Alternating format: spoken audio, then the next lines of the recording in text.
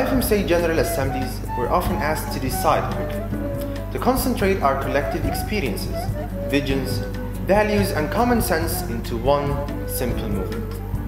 A raise of hands or voting card that makes us content with our positions on things, ready to move to the next decision with no second thoughts, no remorses. But sometimes we need to be reminded that these decisions have repercussions, affect people. We are here to remind you of them. In this GA, you will be asked to vote on the fate of an organization and the thousands of the medical students it represents.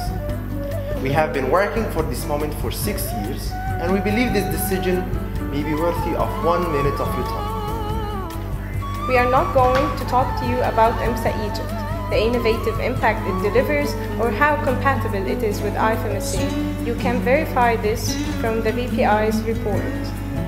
We are here to tell you that after 3 years of candidate membership in IFMSA, you're asked to make a vote that would either grant us associate membership or simply kick us out of IFMSA.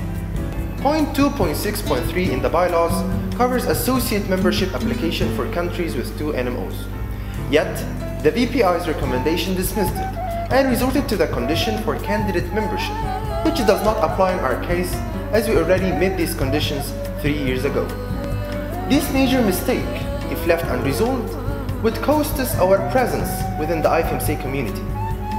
Many of our members were rejected numerous times by the LCs of the current full member from Egypt.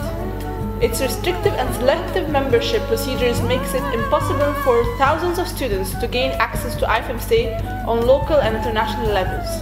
For them, EMSA constitutes the only path to be part of the IFMSA family.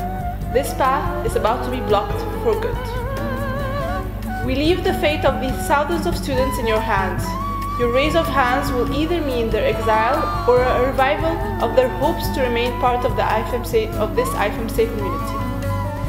By all means, you don't have to take our word for it. Just check point 2.6.3 of the bylaws. See you in the GA.